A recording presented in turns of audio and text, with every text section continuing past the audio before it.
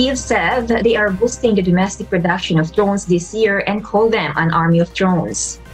The government has allocated 20 billion hryvnias, or about $550 million, to increase their procurement of unmanned aerial vehicles, or UAVs, more commonly known as drones.